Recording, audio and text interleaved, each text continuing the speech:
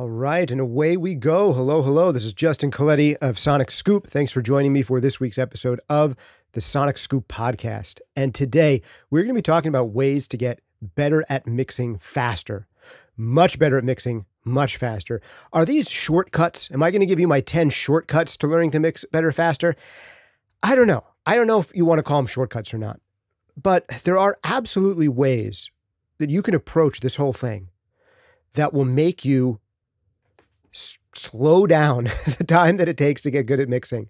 And I've definitely been in position in my career in audio where my progress felt like it was inching along. And I listened back to mixes that I had done months before, and I've said to myself, am I getting better?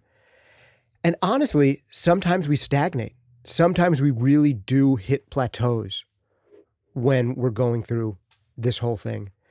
But if you take into your practice these 10 approaches I'm going to give you today, I have no question that the speed at which you improve at mixing, and not just mixing, but everything that you do in audio and music production is going to increase dramatically. I know this not only from my own personal experience and from interviewing tons of high-level music producers and audio engineers over the years, but I've also coached countless students in mixing, music production, audio engineering. I do a lot of mix coaching these days, both as my work as a mastering engineer and just as a mix coach. Some people hire me for that. We just do coaching calls together. And these are the things that I see really make a difference. All right, enough preamble. Let's start getting into them. First, if you're here for the live stream, let me know in the comments and the live chat there whether you can see me and hear me. And as we go along, if any of these stand out to you and really resonate with you or something that had a big impact on you, please let me know. And if you want to add your own additions to this, I love to hear from you guys. So feel free to type them into the chat and into the comments. We'll talk about sponsors later. For now, I'll just let you know that they're GPU Audio, giving away some free plugins at gpu.audio/sonic-scoop. That's gpu.audio/sonic-scoop. Also, Lauten Audio, look for the link in the description. This mic you can get for $50 off this month, and Soundtoys making some of my favorite stuff out there. Try out their stuff for free at soundtoys.com. All right, more about those guys later. For now, more about you. How do you get better at mixing faster? All right, here's the number one thing that we obviously can't ignore, is that there is no substitute for actually mixing. So this is thing number one. You actually have to mix. You actually have to do a bunch of work with your hands on fader, with your ears on records, actually putting in the work. Put in your quote unquote 10,000 hours. I don't know if it really takes 10,000 hours to get good at mixing, to get results where you're happy with what you're doing. I haven't really broken that down. I think one of these days it might be nice to make an estimate of that. But for now, yeah, you've actually got to put the hours in, however many hours those might be. But with that said, all of the other things on this list help. And as we go further along, we're going to get to the most powerful things. And I think when we get to numbers 8, 9, and 10, man, these are absolutely some of the most powerful things for improving faster. So obviously, there's no substitute for doing the mixing. But one of the things that gets in the way of us actually doing the mixing sometimes, and I have to throw this out there as part of number one, is spending too much time watching other people mix. Watching other people mix is not us mixing. Watching other people record and produce is not us recording and producing. And to give an example here, I think a lot of people know this deep down in their bones, that just watching other people do it is not the best way to get faster. It can be informative. My goodness, we have a whole series on called MixCon, where we go under the hood of major producers, engineers, mixes. We go under the hood of commercial releases from platinum-selling mix engineers, from Grammy-winning mix engineers. And those are entertaining and they're useful, and you can pick up additional tricks. But these things potentially get in your way if you're using them as a substitute to you actually doing the work. And this reminds me of a bit that we covered in an episode of the podcast a little while back called Why You Don't Have a Career in Music. And one of the big things, one of the big mistakes that people make when it comes to making their own music is they talk about it before it's finished. Like they turn all this energy that they should be putting into their music and they turn it into talking about their music. And it's almost like you've gotten your reward, you've gotten your free dopamine hit from talking about all the music you're going to do, and it makes it take that much longer for you to actually do it and finish it. And a similar thing can happen if you spend way too much time watching mixing tutorials, specifically watching other people mix.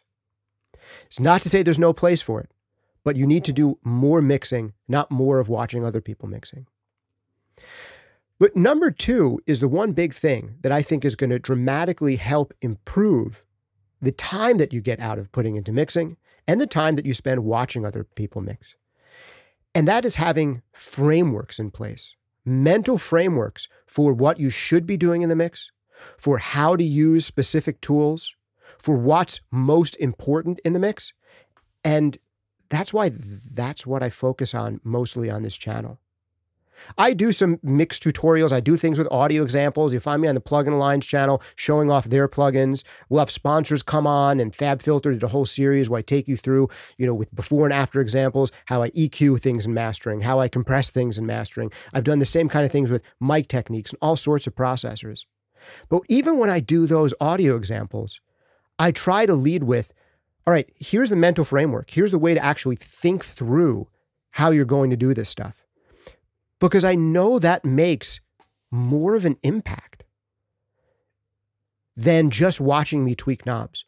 Because if you watch me tweak the knobs on a compressor for 30 minutes without having any clue of what I'm trying to accomplish with it, what you should be listening for, all of that time could be completely wasted. But if I proceed 5 minutes of me playing around with a compressor with 15 minutes of me saying, okay, here's exactly what I want you to listen for when I start playing with this dial. Here's exactly what I'm trying to achieve. Do you have it in your head? Do you have the mental scaffolding now that you're going to put these audio examples on top of? All right, now let's listen to some stuff for 5 minutes. That 5 minutes of listening you do is going to be way more powerful than the 30 minutes, 40 minutes, or an hour of listening you might have done without that proper mental scaffolding in place, without the mental framework for how this stuff works. And although one of the biggest complaints I get on the podcast is, dude, all you do is talk.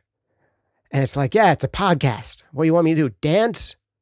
That said, I get it. I have a lot of podcast episodes. I do it once a week. I don't do an audio example video every week, but I do a me talking to you episode every week. And one of the complaints is, why are you talking? And I'm like, I write back to them, it's a podcast. And they write back, oh, I didn't know that was a podcast. It's cool. And I don't say the part where it's like, didn't you hear the first words I said of the Justin Colletti SonicScoop? Thanks for tuning into this week's episode of the SonicScoop podcast. I guess I should repeat that podcast part several times.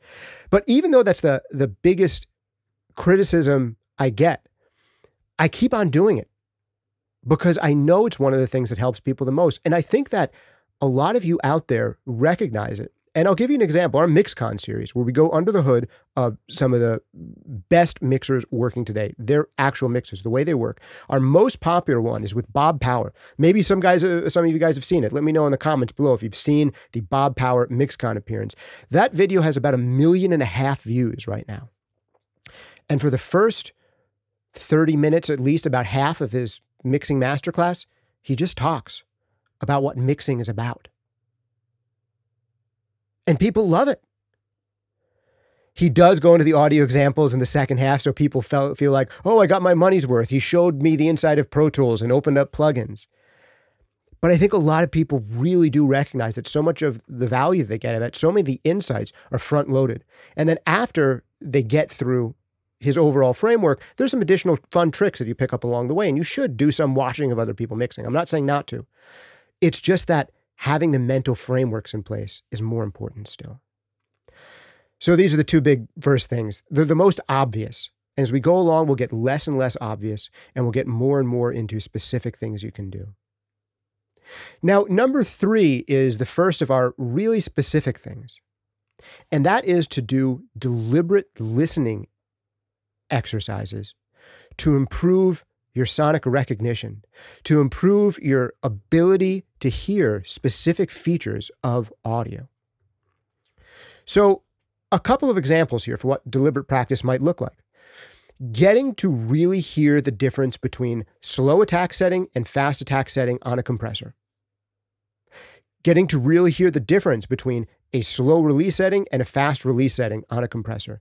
This is one of the first major exercises I give in the course, compression breakthroughs. And it's one of these things that I know is absolutely invaluable to people. And they go through this exercise where we do these before and afters and we level match things and we get really tedious. And we're like, okay, we're just going to train our ears on this one aspect of compression.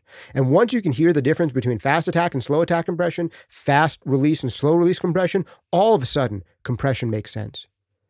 And if you want to go into extreme detail and really hear compression for the first time, if you've been struggling to hear it, check out the full-length course, Compression Breakthroughs, at compressionbreakthroughs.com. But that's just an example. This can be applied to anything. I'd love to make some additional processor courses in the future, and I'm kind of working some up. But this also applies to EQ ranges. You do not necessarily need, by memory, to be able to distinguish 1K from 1100 hertz. You don't necessarily need to be able to distinguish 300 hertz from 400 hertz or 320 hertz from 480 hertz. It doesn't have to be that granular. But at the very least, you should do some listening exercises that help you distinguish frequency ranges, where you can hear something and go like, oh, that's in the lows, that's in the mids, that's in the highs, right? That's step one. Step number two is, oh, that's the lows, but I think it's more the sub-bass region versus the upper bass region. Oh, that's in the highs, but I think it's in that extremely high air band versus kind of our lower highs that might be around 8 or 10K. So you don't have to necessarily know the difference between 8K and 9K, but you should get a feeling for like, ooh, we're in that area of it's somewhere between 7K and 9K or somewhere between 8K and 10K, that area-ish. I know it's not that area of 12K to 16K. Like those should have two specifically different feelings to you. The extreme upper high band and the lower highs, the extreme subs and the lows. And also the same thing in the mids. You should be able to have like at least low mids, mids, and high mids. Or from your perspective, I guess that'd be low mids, mids, and high mids, if you're watching this on video. And you can get maybe slightly more granular than that. Maybe if you get really good, you can split up low mids into two categories. The low mids of, 200 to 300 and the upper low mids of like, 400 to 600. So breaking things down into those ranges and doing listening exercises that are able to make you say, not exactly what frequency to reach for, but what general part of the color palette of frequencies we're reaching for. That kind of deliberate ears-on listening, in addition to just the mixing you're going to do, is going to help. Another couple possible exercises for you. Reverb times. Can you identify them by ear? Did that sound more like 800 milliseconds or more like 3 seconds? Those two things should sound really different to you. Does that sound more like 800 milliseconds or 1.2 seconds? That's something you should be able to differentiate. Can you differentiate between a second and 1.2 seconds? It becomes fuzzier. You don't need to be super precise, but at least you should be able to break up your reverb decay times into general categories of here's really short stuff. Here's my stuff that's around a second. Here's my stuff that's substantially longer, like 2 seconds and longer, to at least be able to differentiate by ear those 3 categories. And hopefully you maybe can break it down to 4 or 5 categories, depending on how granular you want to go. You don't have to guess it down to the second. Same thing with delay times and pre-delay times for delays. To when you're listening for something, well, first of all, hopefully you're a musician enough that you know the difference between an eighth note, quarter note, dotted eighth note, 16th note. Those should be things that you're able to hear as rhythms. But if you don't have a musical background, just being able to differentiate that is going to help you tremendously in selecting delays. But beyond that, for our less specifically rhythmic delays, you should know that 40, 50, 60 hertz delay time, totally different than 80, 90, 100 hertz delay time. Totally different effect on you. And hopefully you can get a little bit more granular. Do you have to know the difference between 50 milliseconds and 55 milliseconds by ear? No. But you should at least be able to zero into some of those ranges. These are some concrete goals that you could start doing listening exercises for. And to tell you the truth, in my future processor courses, I am working on doing some more exercises like that. For now, if you want that applied to compression, check out Compression Breakthroughs. And if you want the frameworks we were talking about in the beginning, check out Mixing Breakthroughs, where there's like a framework for all of mixing, so that all of your exercises in mixing start to mean more. All right, our next thing, number 4, is do deliberate mixing exercises. We just talked about deliberate listening exercises that are going to help you improve your ability to kind of hear and recall things.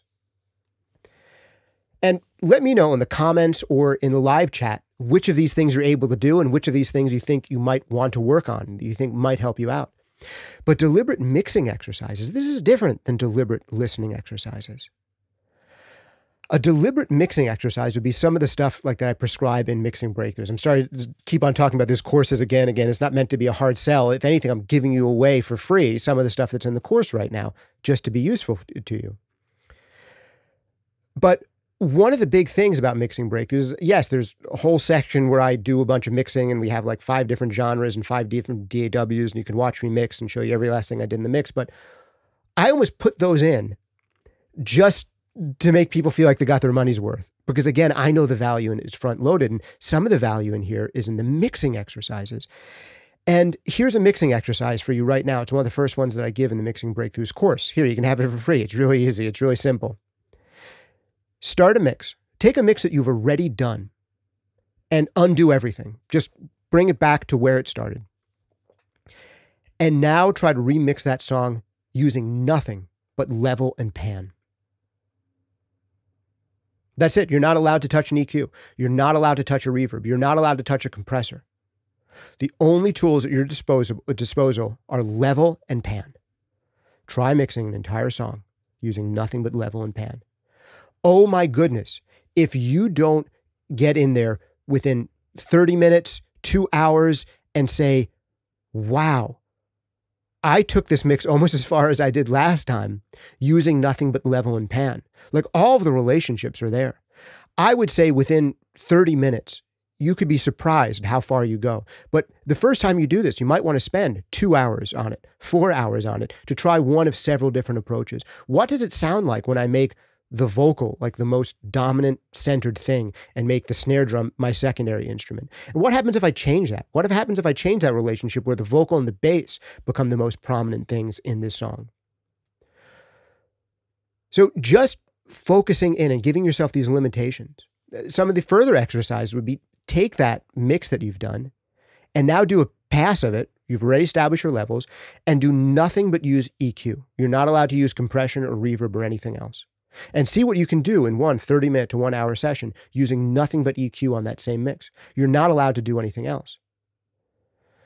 That can be extremely instructive, especially if you already have a framework in place for how you're going to go about using EQ.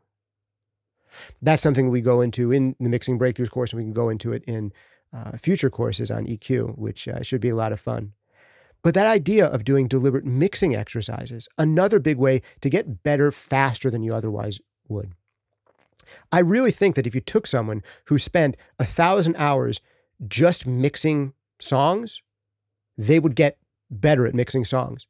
But if you took someone who spent, 800 hours mixing songs and 200 hours doing this kind of deliberate practice and installing these frameworks and mental models into their mind, that second person their stuff would sound possibly twice as good as the first person, even though they spent technically fewer hours actually mixing actual tracks. Because they did the right kind of listening exercises and they got the right frameworks installed in their brain. All right, number 5 here. This is another type of deliberate exercise to do that I think is going to totally change the way that you hear your mixes and totally change the way that you hear music, period. It's going to improve everything that you do, not just in mixing, but in producing, as a player, as an arranger. But before I give it to you, the one thing I've got to give you is, as always, this is a free podcast. How are podcasts free? You know how podcasts are free. One of the ways that they're free is that we have sponsors. And big shout out and thanks to, this time, Lauten Audio. Go over to bit.ly/Lauten208-50off. That's bit.ly/Lauten208-50off. All this month, you can get this microphone, the Lauten 208, for $50 off. It's a fantastic mic. It's a front address condenser microphone. Similar profile to something like the Shure SM7B that's over my shoulder there, but I think it's going to be better sounding on most voices and probably your voice. I like the sound of this way better than my Shure SM7B. And there are places you can use this thing that you wouldn't use a Shure SM7 because you have the additional detail of a condenser mic. It's much more suitable mic for things like miking up acoustic guitar, for using as a single point mic or part of or a pair of them for things like drum overheads. For things where you want to get really natural picture of things like brass or strings. You probably wouldn't record a string player with a Shure SM7B, but you could do it with this. But it also handles extremely high SPLs, where you could put this thing in front of a kick drum, in front of a roaring guitar cab, and is extremely good in that application as well. So definitely check out this mic. It's the Lauten 208.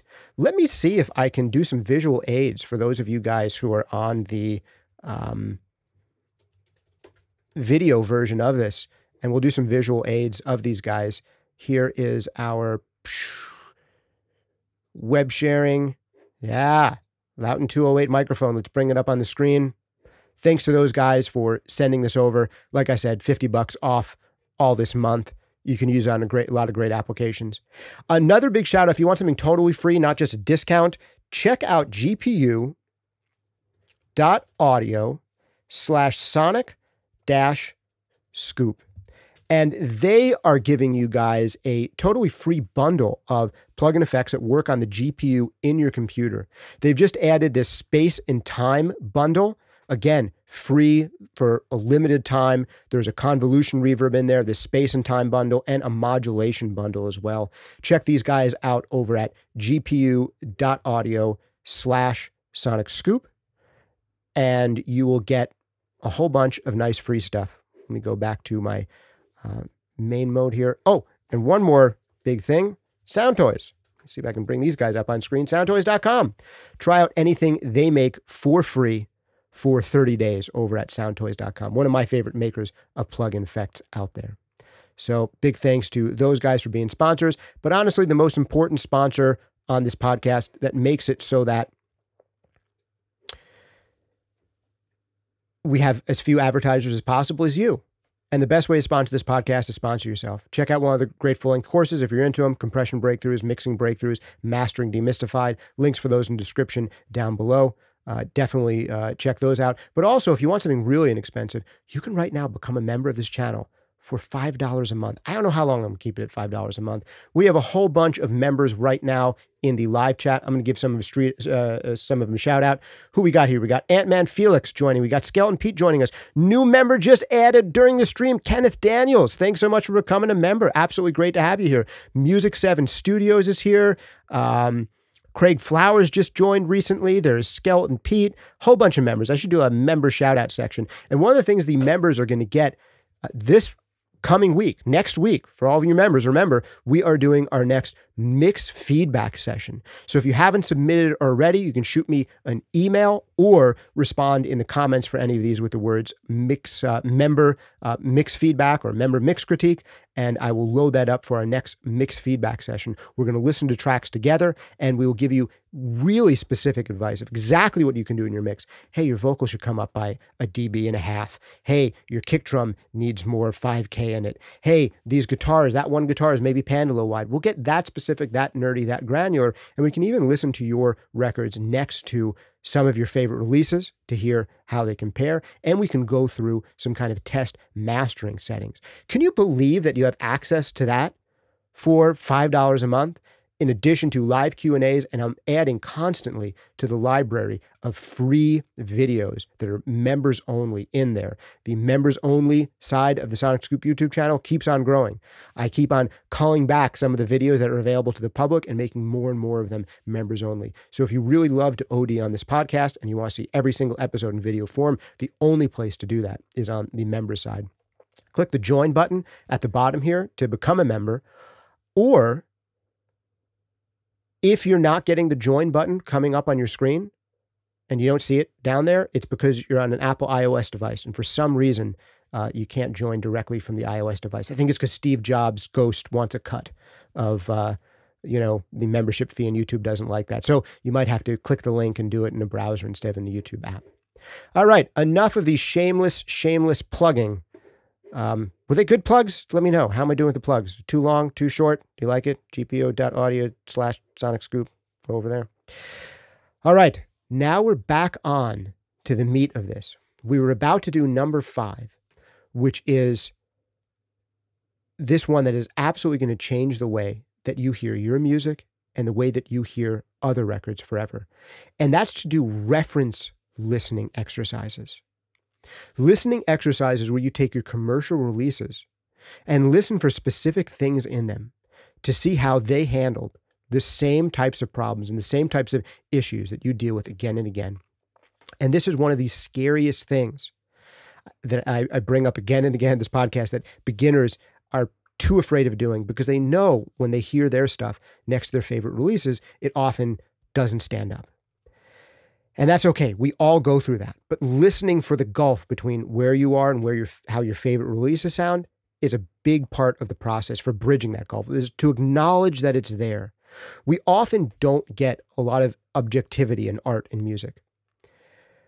But if you really have a clear goal for how great you want things to sound sonically, and you're falling short of it, it's not feeling impressive to you in other places, you know that there's a problem. So many of the solutions exist in the work that has already been done by others. But you have to learn what to listen for. And I give a whole bunch of reference listening exercises in the Mixing Breakthroughs course, exercises that you can do so you can compare your work to others and like get something out of listening to other people's work. But I'm going to give you some, again, just totally free today, some of the reference listening tricks that you can employ right now. And I've actually done an entire episode about this one. I believe it's called The Most Important Thing in Mixing is Not What You Think It Is. So if you Google Colletti, SonicScoop, The Most Important Thing in Mixing, you're going to find it. And it's all about the idea that mixing is not about making everything be heard equally at all times. That's competent mixing. That's basic mixing. That's the kind of mixing abilities that will allow you to start earning, if you're trying to do this professionally, maybe $200 per song that you're mixing. But the people who are earning $700 a track, $1,000 a track, and more to mix are not making everything be heard equally at all times. Forget about the money aspect of it. The mixes that you love the most, that like pull at your heartstrings the most, that like have a big impact on you, that make you feel things, aren't doing that. The mixer, the producer, is not saying, we have to make sure everything is being heard equally at all time. I'm not sure if I can 100% hear that shaker as well as I can hear that bass guitar, or vice versa. We have to, no, don't do that. The best mixes that you will listen to have focal points. Usually, here's the way that I like to conceptualize it for you. There will usually be a set of tier A instruments. There'll be one or maybe two tier A instruments, your top tier instruments, that are the focal point of either that mix or that section within the mix. The focal point can potentially change from section to section. Your focal point in your chorus could be different from in your verse. But in every given moment in the song, what are the dominant things? It's usually going to be vocal and something else. Not always. There are some genres where vocal will not be the main focal point, or some mixes or some styles where the vocal is actually not your tier on your tier A list, but 90% plus of the time, vocal is going to be one of them. And 80% plus of the time, the other one is going to be maybe snare drum. That's often the other instrument in a lot of pop mixes and rock mixes. In some cases, it could be kick drum. That's often our other top tier instrument in things like hip hop. It could be bass. There's certain songs where the bass is just like objectively way more important than the kick drum, and vice versa. And sometimes one of those two elements, your kick drum or your bass, is up there, tier A instrument. And to be honest, there's probably more tracks outside of hip hop. There's probably more tracks where bass is a tier instrument than kick is. And then you'll have your second tier of instruments. This could be anything. Your snare drum or your bass or your kick could be in the second tier, or they could not even be there. I mean, you're an acoustic guitar. In some tracks, it could be acoustic guitar and vocal are the most important thing, and they're both A tier. But in another track, acoustic guitar could be a B tier instrument. But there's also this third tier, your C tier, your tertiary tier of everything else.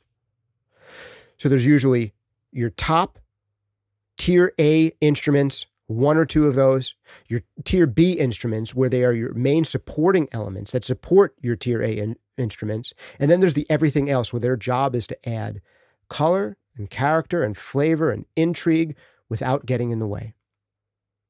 It's not their job to make themselves known, but it's their job to maybe enhance the groove of the song, the feel of the song, the atmosphere of the song, and for those really deep critical listeners to serve as extra ear candy and additional dimensions to discover. So that's one thing to listen for in a mix.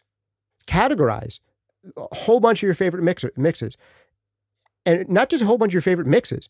Things that you don't think are like hi-fi sounding mixes, but like they're songs that move you so much. You'll still discover that the same kind of thing is often happening. There's so many other things you could listen for. You could start using references to do some of the other listening exercises we were talking about, like listening for reverb times and delay times. Can you start listening in for how long that reverb is, or how long that pre-delay is, or how long that delay is on that reverb? Can you start to listen for things like the kick drum? What is the fundamental on the kick drum in this track? Bring up a frequency analyzer if you need to. Do the same thing for bass. What range is this bass occupying? Could you guess? Did you guess 40 hertz and it was 80 hertz? That's a difference you should be able to learn to hear. Hey, the bass in this song is occupying that 80 to 90 hertz range primarily. That's where its bottom is. Just even to be able to hear that thing of, hey, this bass is more in the upper bass and this kick is more in the sub range, or vice versa. To be able to distinguish those kinds of frequency range solutions that people are doing. So many more listening exercises we can go into around references. I don't want to make this podcast like many hours long like my courses are. So go to the courses if you want many hours of doing some of these listening exercises together and giving you even more concrete ideas. All right. And now we're going to get to the most powerful things for making your mixes sound better instantly. Numbers 6 through 10 are going to have more impact than any of the stuff that we just talked about. And you're going to hate some of these answers. But the better you get, the more you're going to learn to love them. Number 6 is arrange better.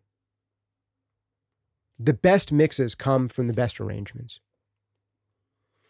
I often talk, when I do an episode on low end, I talk about that idea of you can't have two instruments both being the lowest.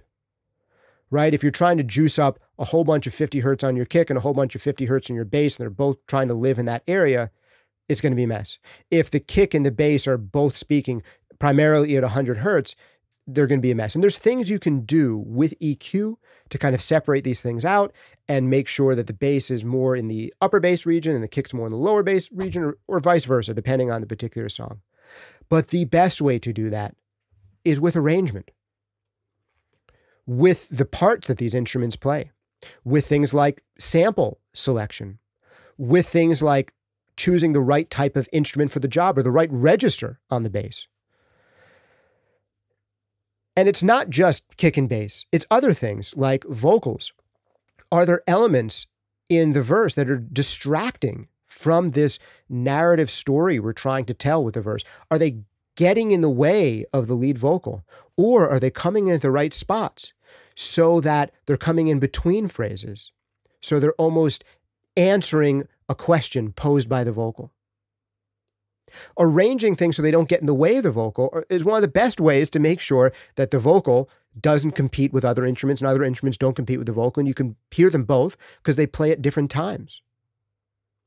Or if you have two different guitars or a guitar and a keyboard, can they have slightly different rhythms, even if they're playing at the same time? But you really want to be able to distinguish them. Sometimes having complementary rhythms instead of identical rhythms can help separate them. And if you pan them, give you tremendous stereo spread. If you're not careful, too much stereo spread. And can give you things that sound distinct without you having to pull out a whole bunch of mixing tricks. Just selecting the right tones.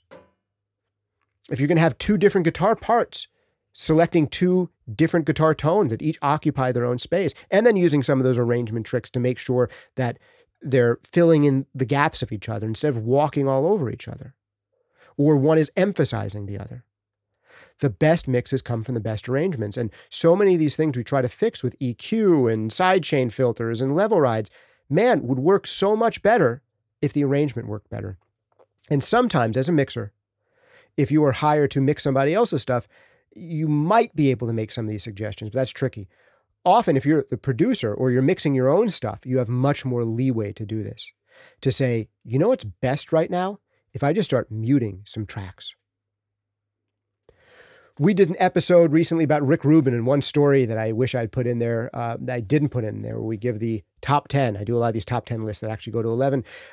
The top 10 insights from music producers from Rick Rubin. One of the stories I did not include in there was when he was working with Kanye West, I think on the Yeezus record, and his job with Kanye was just to like mute a whole bunch of stuff to make the track sound better. And fortunately, he trusted Rick Rubin to do that, but it's very hard to be in that position, particularly as the mixer on a project, where you can make some of these executive decisions around arrangements. But if you're having trouble getting your own stuff to sit really well, consider this, that the answer might not be EQ, it might be parts. Before you go reaching for that side chain ducking filter to make your bass duck every time your kick hits, it's like, did you pick the right kick and bass parts and registers? All right, number 7, you're going to hate this one too. The next thing is going to make you better at mixing. But this is one of the things that makes me better at this day at mastering. I do mastering all the time these days rather than mixing. And this is the thing that makes me better at mastering. And when I was mixing, it was the thing that made me better at mixing. And it was work with better musicians. I'm sorry. It's true. Honestly, even like your arrangement can suck and your recording can suck and like your mix can suck. But if you have a heartfelt performance from an amazing musician who's like communicating to you, oh my goodness, you don't need all this stuff to work. I did a podcast episode called Great Songs with Bad Mixes. You should look that one up. It's a lot of fun. Great songs with bad mixes. One of the examples that just came to mind as I'm saying this is The Mess Around by Ray Charles. You ever seen that one? Made immortal by, heard that one, I mean, made immortal by John Candy, like miming along to it while he is driving a car in the middle of the night in planes, trains, and automobiles. Anyway, The Mess Around by Ray Charles. The mix is objectively terrible in the sense that it doesn't sound very hi-fi. And when the piano comes in, the mix is practically nothing but piano. And when the vocal comes in, the mix is practically nothing but vocal. It's totally dominating everything else. But it so doesn't matter. It's such a great, energetic, heartfelt performance that has such energy and emotion behind it. Who cares? Work with musicians who have something to say with music, something to communicate, and your mixes will instantly improve. And I say this to you not just to say, well, get better at playing music if you're doing your own stuff, or stop working with such sucky bands if you're working with sucky bands. But I also say it so that you don't beat yourself up. If one day and in one project you're like, man, I'm getting good at this mixing thing, or I'm getting good at this producing thing. It's really coming together. I'm not so bad at this. And then you do another project and you're like, oh, I suck. I haven't learned anything. I'm moving backwards. Like my skills have gotten worse. Maybe I once had the touch, but I don't. And this is the one where they're going to find out I'm a total hack. Sometimes it's just you jazzing yourself up in your head and second guessing yourself. But sometimes it's because the song actually kind of sucks. I'm sorry. Or like the performance isn't that compelling. And you still try to do your best on these things, right? I mean, I get projects to master some of the time where, let's just say they're closer to the beginning stages, the self-improvement stages of their craft, or the early improvement stages of their craft, because hopefully you're always improving. Self-improvement and this stuff doesn't end. But they're more at the early stages of their story of improving as a musician than they are at the later stages. They're not fully developed yet. And even if things were recorded properly and the arrangements theoretically work, there's something that's just not there. They're just not fully formed artists yet. And it makes me feel like my work sounds less good. But it's not the sound of the work. It's like the timing of the band. It's some of these other things. Maybe it's arrangement. Maybe it's, we'll get to in a minute, how it was recorded. So when you are just the mixer on a project, know that how good you feel about your results is going to change dramatically depending on the quality of work that you get in. And mixing, I hate that I've led with this episode it being about mixing. I lead with it being about mixing because that's what people click on. But all these things we're talking about, every single thing we've talked about so far on this list applies at every stage of the process. And some of those early stages are much more important. The songwriting stage, the becoming a compelling performer stage, the actual performance, the arrangement, the recording, all of these things can have a bigger impact. And in an ideal world, all those things work so well that the mix is almost just a formality, where it's adding 10 or 20% to it. Our second most popular MixCon video is with Mick Gazowski. He actually takes us under the hood of a Jamiroquai track, and that one doesn't have as many views as the Bob Power one. The Bob Power one, 1.5 million views, where he starts off by just giving you mental frameworks about mixing. This Mick Gazowski one, he sits down and says, hey, I'm Mick. Here's Jamiroquai track. Let's start by hearing the kick drum. And he does a whole bunch of before and after. And that's useful. But one of the frustrating things to people is that they're like, well, the tracks already sounded great.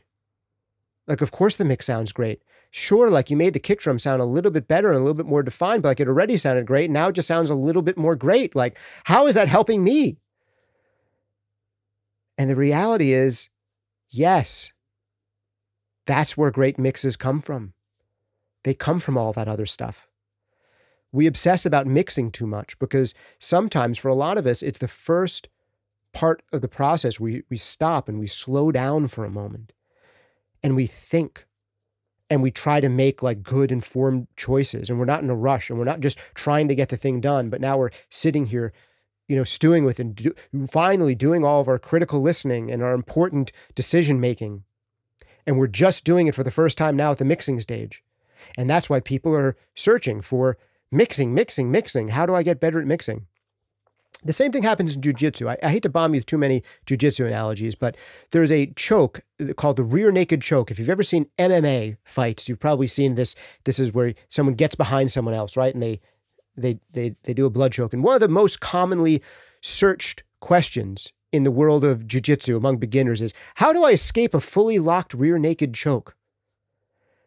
And it's like, well, you messed up way before that. There's someone on your back with their arms around your neck and they're starting to squeeze. Like, the best way out is tap and you're done and you restart the match and it's over. But it's still one of the most searched things because it's like, that's where people realize something went wrong. I know now something went wrong because I'm being choked unconscious. Clearly, this is the issue I need to work on. And that's what happens with a lot of us in mixing. Is we get to the mixing stage, we start finally doing our real critical listening then, and we say, my problem must be mixing. Because this is where I'm actually stopping to realize that something went wrong. But it wasn't that. You're just like the winner of an MMA fight or a jiu-jitsu match is determined long before, honestly, people even step into the ring, in a way. And definitely right before the last knockout blow is hit. I'm sorry if this is too violent of an analogy for some of you. I'm not actually a big MMA guy. I'm much more of just a pure grappling guy. But just as those matches are settled long before that final submission hold is put in place, whether or not your production is working is determined long before the mixing stage occurs. And this brings us with number 8, which is have better recordings. And because I talked about this so much during number 6 and 7, there's not much more to talk about around number 8, but better arrangements, better musicians, and better recordings will 100% make your mixes sound better than all of the things that I talked about earlier on this list, as important as all of those earlier things are. And now here's where we get into one of the other things that's going to annoy some of you and make some of you very happy. Another aspect of number 8 here is work with better engineers in better studios, in better rooms. That's one of the ways that you get better recordings. If you were trying to do everything by yourself in your bedroom, you actually can't. Some people make beautiful sounding records that way with enough practice and often with enough treatment in the room. And honestly, if there's things that's lacking in their performance, it's not that big of a deal. If they really got the arrangement right, and they really got the performance right, we're willing to forgive some of these other issues in recording quality. But this is one of the things where you can improve number 6, 7, and 8, even if you're a do-it-yourself bedroom producer type of person, by bringing people in for specific parts of the process. Like, do not be afraid to bring people in for number 6 of helping you with the arrangement. What if you had a co-producer on a track who has done gorgeous sounding tracks in your genre, in your style, who's made great choices that you really admire with sample selection on electronic drums, or with writing string orchestration parts, or with, arranging pieces in an interesting way for rock band in this rhythmic style that you're like, I have the song. Can you help me flesh it out? You can do that with arrangements.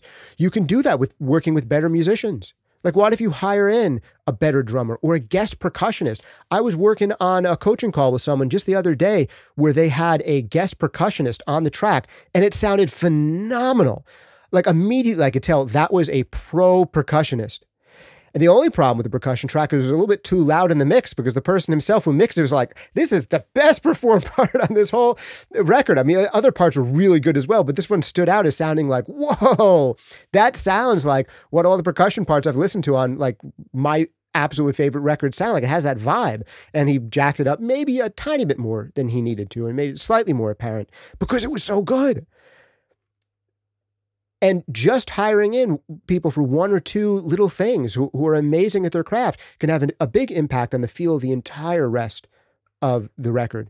If you hire in a bass player, you could probably find some amazing bass players who aren't you for very little money on the internets or through your friend network, who are going to dramatically change the groove and the tone and the impression that your track leaves. And this leads me to number 8 for recordings, hiring out some of the recording part, like going to a nice studio to record your drums or having an acoustic instrument recording day. Like, you don't have to do everything yourself.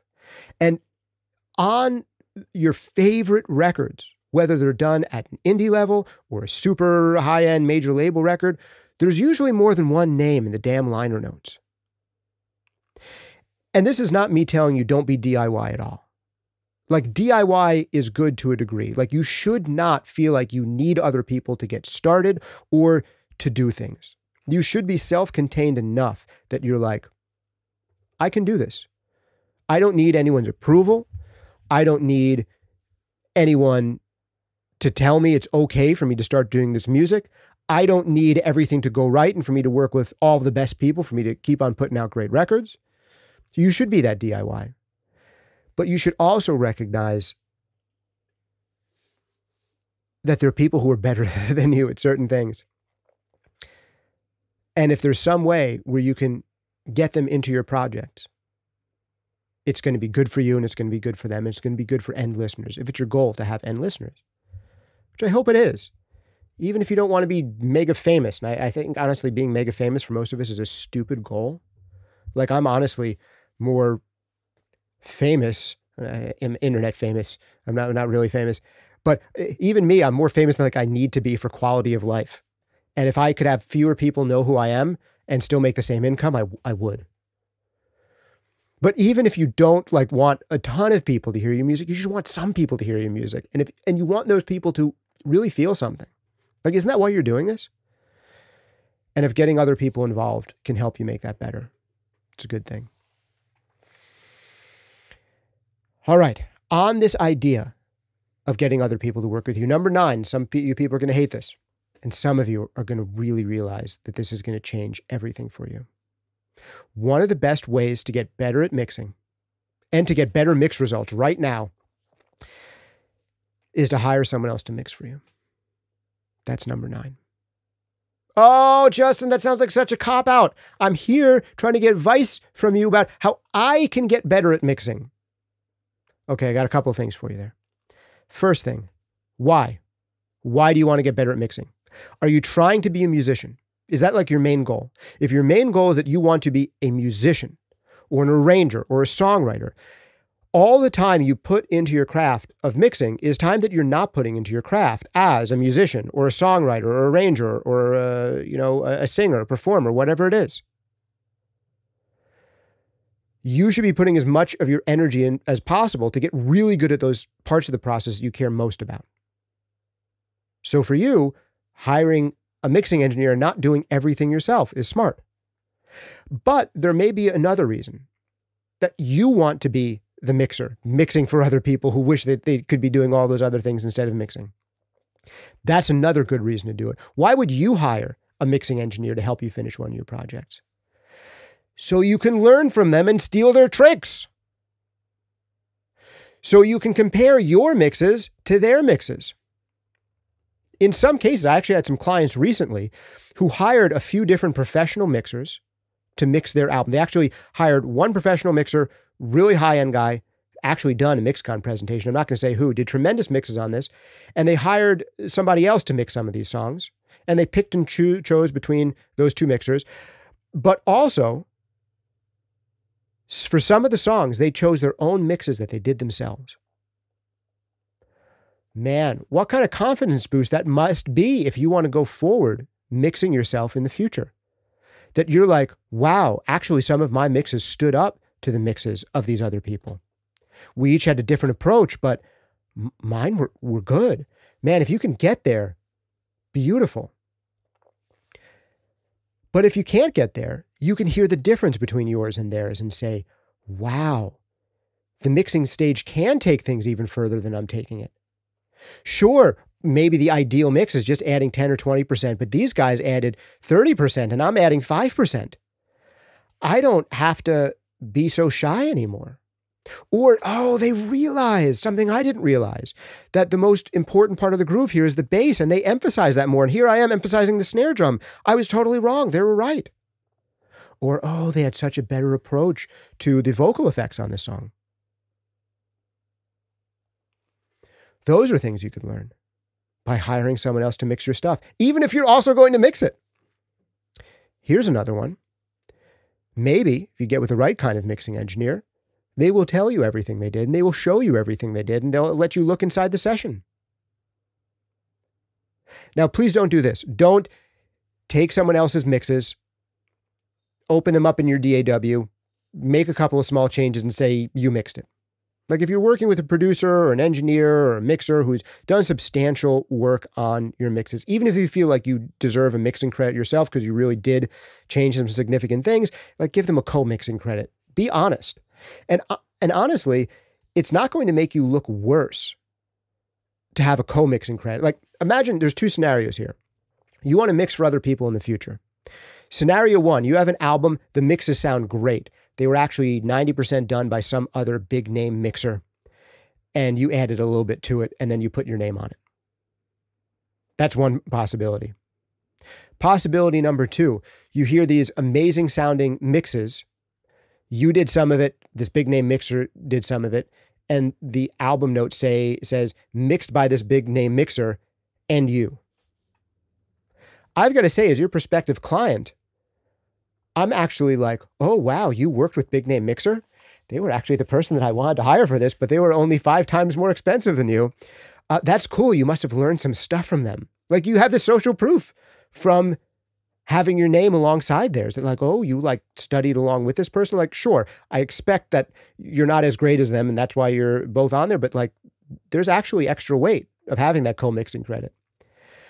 But some people will potentially show you, walk you through, tell you, maybe if you're working with them remotely, you might have to spend extra for a coaching call where they might go through, give them the rate for an hour to kind of go through the broad strokes of how they approach things differently than you did.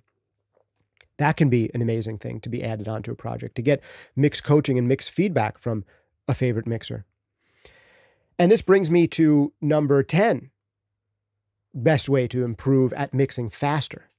And that is to work with a mastering engineer, a human mastering engineer, to get feedback and tricks and insights into what you do. This is probably one of the biggest values that my mastering clients get from me.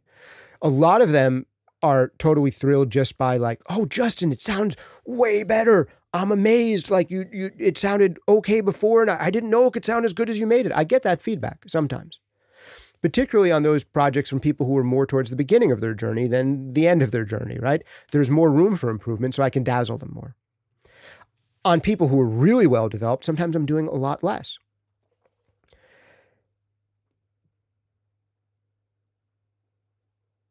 But regardless of who it is, someone near the beginning of their journey or the end of their journey, not the end of their journey, a later stage in their journey, there's no end to this stuff. You know it. Some of the best feedback I can give to those people, and especially at the beginning stages, is telling them exactly what I did. And if they wanted their final master to sound even better, what they could change in their mix. Like, hey, one of the things I tried to do was to actually tuck back the snare drum a little bit relative to where you had it. And I only have so many tools to do that in mastering, but I try to de-emphasize the snare drum a little bit because you're actually pushing it a lot harder than in so many of your favorite releases. So that was one thing I was trying to contain. Or I love how wide you went. We did a project together in the past where it sounded like practically mono, and I was encouraging you to go wider, but you've gone so wide this time. But honestly, a little bit too much. You could dial it back by like 10%, and you're going to find that sweet spot. And one of the things I did was tuck in the edges a little bit, particularly in the high frequencies. These are just possible examples of things that happened like in the past day, right? On some masters that I did. So getting that feedback from a mastering engineer, even if you're not going to work with an outside mixing engineer, it's less expensive to do with a mastering engineer, but hearing the before and after. And even if you're in a position where the mastering engineer barely does anything, that's a great thing to know. And I've got to say, some of the students that have learned from me the most and the fastest have been my mastering clients, where they bring a record to me, they ask me everything that was wrong with it or that could be improved, and I give them my top votes for here are the things you can focus on the most. They bring me their next record, and there's half as much to say because they've integrated all of those ideas. They bring me the next record, and like their third record in, it's like they're as good as some of my best clients, and I'm barely doing anything because it's like, you got it. You made a mix that sounded like a mastered, finished commercial record. It's beautiful. And you still have to pay me, even though I'm doing 1/10 as much as I used to. So that's number 10, is working with a human mastering engineer.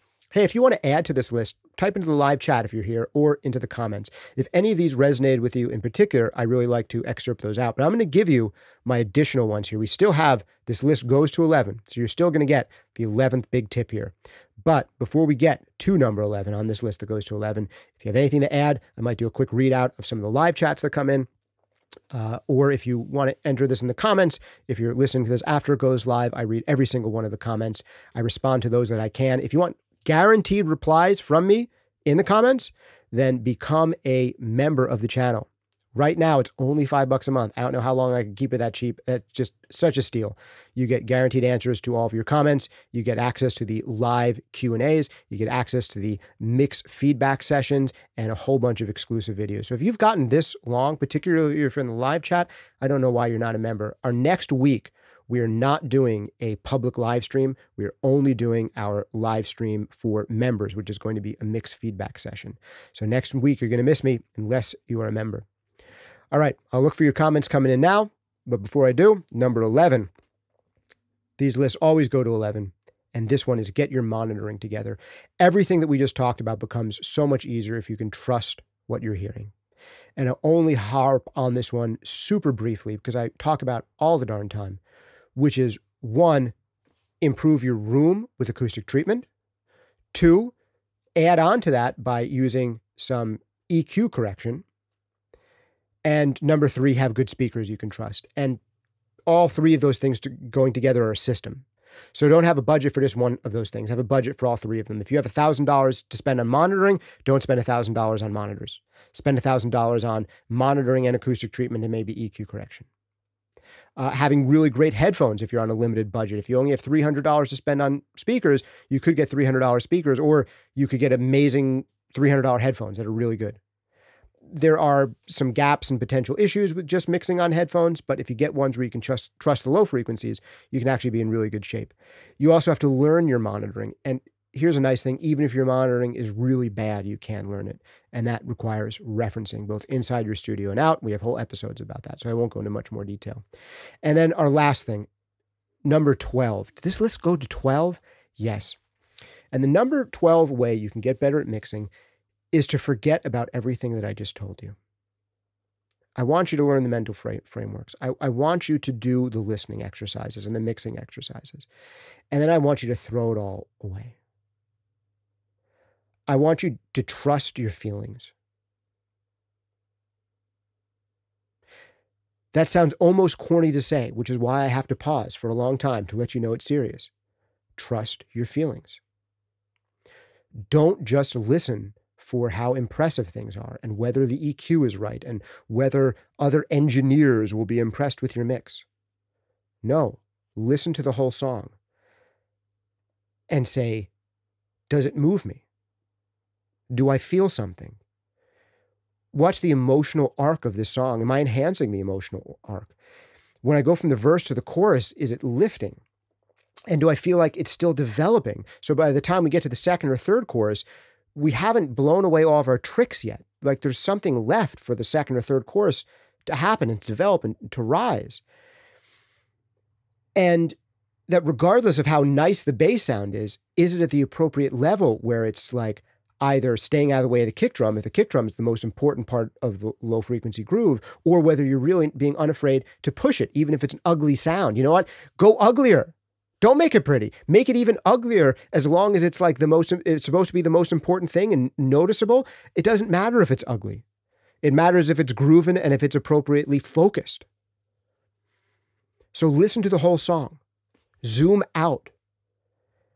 And ask yourself, how do I feel? And what could make me feel this section more?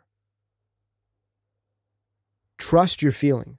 Because sometimes you may go back and listen to some of your earliest work where you knew so much less than you know now. And in a way, it sounds better, even though it doesn't. Because there's this authenticity there. So your mixes don't need to be perfect to be good. They need to make people feel something to be good. And I want you to remember that. All right. Looking in the chats here, I don't think there's so many additions for additional tips. I think we're kind of exhaustive here. We're almost into the hour mark on this particular podcast episode. No, we've just gone over an hour. Hour-long podcast. I hope you dug this one. I do want to mention a couple quick additional things.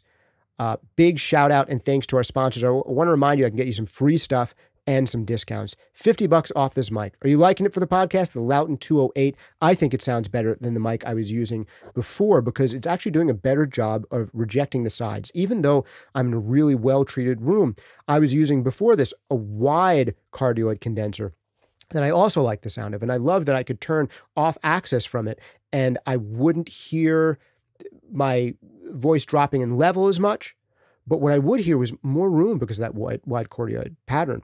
But with this mic, with its really tight cardioid pattern, I feel like there's so much more focus. I hear the room less. It sounds even tighter and more professional to me in here because of that directness. And just that change of the microphone going from wide cardioid to super cardioid in here had a big impact. But also, I just think the sound of this one is really nicely tailored for voice and for a lot of instruments as well. If you want it for $50 off, go over to this link, bit.ly/Lauten208-50 off. They're $50 off this month. I think it's a great bet if you want something like a Shure SM7, that large diaphragm dynamic over my shoulder, but you want it to be a condenser that you can use in even more places with great rejection on the side. So it works well for live environments as well. That'll make your room sound tighter and drier and more professional. And you can use it on more detailed sources because it's a condenser. Definitely check it out. I've been really happy using this one. Let me know what you think of it in the comments down below. Also, GPU audio. I should adjust this link. It should be gpu.audio/sonic-scoop. That's gpu.audio/sonic-scoop. New link here. This one is going to get you a totally free bundle of time-based effects like delays, of modulation effects like phasers and flangers, of an amazing convolution reverb that run on the GPU in your computer, freeing up system resources for track counts and things. The GPU in your computer is an underutilized resource. It's almost like having dedicated DSP inside your computer that you just aren't using, that you could be using if you get the GPU audio stuff. Also, they have a whole bunch of talks going on at the Innovation Lab at NAMM coming up. I'm going to be at NAMM. Any of you guys going to be at NAMM? Let me know in the chat. Maybe we can meet up. Maybe we can have a SonicScoop meet and greet for members at NAMM. I will be there. Hopefully, some of you guys will be there too. And I'll be hanging out with the GPU audio guys there as well as with some others, including Soundtoys.